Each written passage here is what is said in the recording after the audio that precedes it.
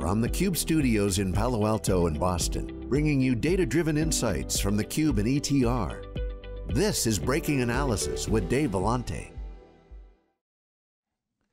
We're getting used to the phrase higher for longer, referring to the realization that interest rates are expected to remain elevated. This trend appears to have an inverse effect on enterprise tech spending. Prior to the Fed's tightening binge, for example, IT decision makers, ITDMs, expected annual technology spending to increase by 7.5%. 11 Fed interest rate hikes later, ITDMs estimate that their 2023 budgets will be up only 2.9% this year, with an expectation, or perhaps it's a wishful hope, that their budgets will be up 3.8% in 2024. Hello and welcome to this week's CUBE Insights, powered by ETR. In this, our 200th Breaking Analysis, we preview the current spending climate and where AI fits in relation to other sectors, and we'll explain the importance of that statement. We'll also share with you a snapshot of the leaders on the board in terms of spending velocity on their platforms and how their performance compares to their peers and relates to earlier periods. Now, one of the superpowers of ETR's approach is its strict adherence to consistency over time. This allows for an apples-to-apples comparison that highlight changes at the margin. Let's look at an example. This chart shows the spending expectations from IT decision makers over the past 10 quarters. It shows the survey month and the year at the bottom, starting with the September 21 survey, all the way through October 2023, the most recent survey. The survey ends, they range from around 1,500 to more than 1,700 completes, depending on the survey quarter. Now that blue line shows the 2022 outlook starting in the September 2021 survey.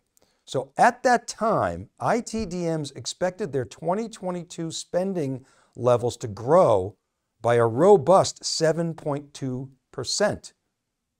Now that figure jumped as we exited 2021 all the way up to 7.5% entering 2022. Then as we progressed through the year, two significant changes occurred. First, Russia's invasion of Ukraine that February, then followed by the Fed's relentless tightening cycle. And you can see the deceleration in spending expectations over the year 2022 as we progressed over time. And we exited the year at 4.6%. Now, what actually happened in 2022, we've seen numbers from Gartner and IDC that range from flat, 0.8% up to even as high as 5.5 or even 6% up. I think it's reasonable to assume that the market grew that year in the low single digits. Now, as we entered 2023, that's the red line. Fed tightening was having the desired effect, at least on tech spending, perhaps not so much on the consumer side. And expectations for the year were 4.1% spending growth. And then notice the meaningful deceleration as the Fed actions continued through September and took hold, where ITDMs now believe that their 2023 budgets, the growth of those budgets will come in at around 2.9% this year. And they're hopeful that in 2024, we'll see an uptick to 3.8% spending increases. But given the current climate, uncertainty around debt, and the latest mess in DC with the Speaker of the House and the confusion around the election, the likelihood of more downward revisions is probably higher than not. A part of the issue is that generative AI is in some ways both a blessing and a curse. The excitement, potential, and magic of LLMs is fantastic. It creates urgency and mobilizes teams to focus on creating new forms of value, new business models, restructuring business processes, and the like. But given the economic climate, what we're seeing is generally not a lot of new money coming into IT budgets. Rather, there's a reprioritization happening. Here's some data that shows what I'm referring to. This chart shows the nearly 30 sectors in the ETR taxonomy. The vertical axis is net score for the sector, which is ETR's proprietary measure of spending momentum. It essentially represents the percentage of customers that are accelerating spending within a sector. It does this by netting out those customers that are managing spending levels that are flat to down. The horizontal axis shows sector pervasion, which is calculated by the number of customers spending in a particular sector divided by the total N of the survey, which in this last survey is around 1,725. Think of it as a proxy for market presence on an account basis. Importantly, it's not a dollar basis. Now that red line at 40%, that represents a highly elevated spending velocity. Note that during the pandemic, cloud, containers, RPA, and AI were the four sectors that consistently held above 40% on the y-axis. Now notice also that squiggly line on MLAI. Spending levels began decelerating because firms kind of over-rotated a bit on the sector. But then the ChatGPT announcement hit, and you can see the accelerated momentum returns. But almost every other sector, not all, but most, started to descend. There was compression on the vertical axis. And that's an indication of robbing Peter to pay for AI Paul. So this is the curse of where AI, where the curse of AI, where the clear business value is still being sought after. Budgets are tight, and so other projects are being delayed, and money is being redeployed into what are primarily AI experiments at this time. Now, generally, established tech companies are adapting to this new reality. Well, there are many Series B and Series C startups that aren't AI companies, and or they haven't nailed their product market fit or their go-to-market fit. They may be struggling. Mainstream enterprise tech firms, they raised a lot of capital during COVID. They have strong balance sheets, and they're making moves. Some examples: Cisco Splunk, a $28 billion acquisition. Many like CrowdStrike and Palo Alto Networks are growing. Big game species like Dell, they're throwing off cash and promising to return 80% or more of adjusted free cash flow back to investors. So company managements have generally adjusted nicely to this new environment. Now, here's a chart that shows the leaderboard in terms of spending velocity, that net score, on their respective platforms. The chart shows the net score methodology in more granular detail with the percent of the citations. The N's are shown in the last column over on the right. Net score then breaks down by new adoptions, those customers spending, where spending is increasing, the percent of customers that spending is flat, and then those spending down, and replacements or churn. The net score is calculated by subtracting the spend lesses from the spend mores. And that's what you get in the green column.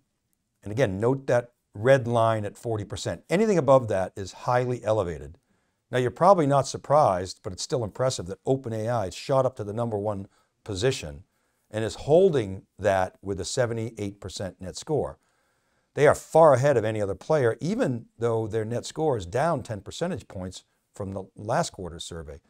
But they weren't even in the survey last year at this time, and yet they have an N that's higher than Databricks and Snowflake.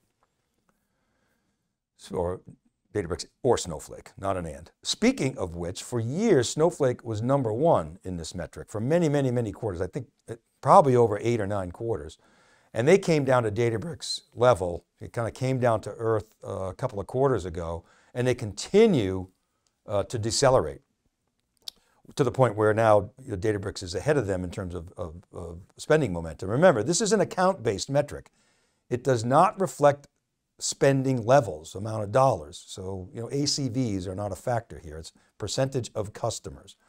Now, both Snowflake and Hashi have come down to earth, and they each show a meaningful year-over-year net score decline.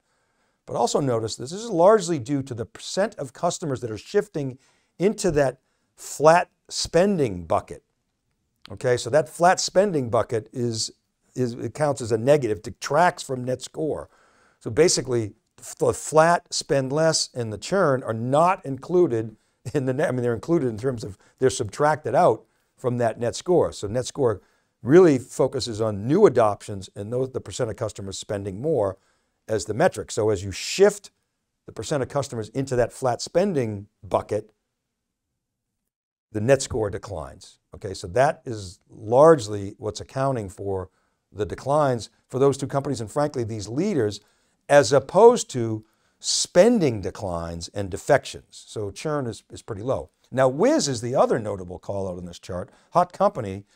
We saw them at RSA this year in April, May, and a big party. The line out to get into the party was huge. They got, evidently, the reporting from the customers we talked to, great SecOps analyst experience, kind of modern new product, but we're seeing a meaningful change in both year on year and survey to survey, and that could be a factor related to security consolidation and maybe some competition from others like CrowdStrike who seem to be doing quite well. Now, I'm somewhat limited in how deep I can go today because ETR is in its quiet period and has two webcasts coming up, one next Friday and the other a following Friday, to go deep into the spending topics. So if you're an ETR client or a joint client, you can attend those. But I'm limited in what I can share with you on breaking analysis until they go public. So let's wrap up with some thoughts on what to look for in the months and quarters ahead. Now, look, AI initiatives are not creating, as we talked about earlier, incremental funding. They're stealing from other budget buckets. We're seeing a little bit of compression in places like RPA. Cloud is holding pretty well, although it's definitely down. Containers obviously holding well because from an application development standpoint, a lot of the traditional, IT infrastructure is again under pressure. There are some examples in some enterprise software segments that are ticking up a little bit, but generally speaking across the board, there's compression in other sectors as projects are delayed and some experimental funding is going to AI because look, companies are paranoid that they're going to miss the wave and the train's going to leave without them. Speaking of that, while 75% of enterprise customers are actively evaluating Gen AI, of those, the vast majority, let's call it around 80%, are still in eval mode. And then there's privacy, legal, and compliance concerns presenting other key hurdles before they can get to deployment. Now, until a definitive business value can be realized via labor cost reductions or perhaps revenue generation, but the former is probably the fastest path to value. Unless that can be shown, it's likely that the spending client is going to remain cautious as higher for longer appears to be the new normal. So right now, prudent guidance from company managements is in play. And of course, comparisons are somewhat easier, certainly than they were in 2022, and even 2023, but we'll see. A significant shift in sentiment could bring estimates down. So we'll keep an eye on that. And for now, we're going to leave it there. I want to thank Alex Meyerson, who was on production, and Ken Schiffman. So they manage the podcast. They do all the in-studio stuff here in our office, in our studio outside of Boston. Kristen Martin and Cheryl Knight, they help get the word out on social media and in our newsletters. And Rob Hof is our editor-in-chief over at SiliconANGLE.com. He's doing some awesome stuff and great editing and doing a weekly summary of all the news. He helps us with our CUBE pod, so thank you, Rob. Remember, all these episodes are available as podcasts wherever you listen. All you got to do is search Breaking Analysis Podcasts. It's really taken off, and thank you very much for listening and subscribing. I publish each week on wikibon.com and siliconangle.com, or you can email me at david.vellante@siliconangle.com or DM me at dvellante. You can comment on my LinkedIn posts. And do check out etr.ai for the best survey data in the enterprise tech business. This is Dave Vellante for theCUBE Insights, powered by ETR. Thanks for watching, everybody, and we'll see you next time on Breaking Analysis.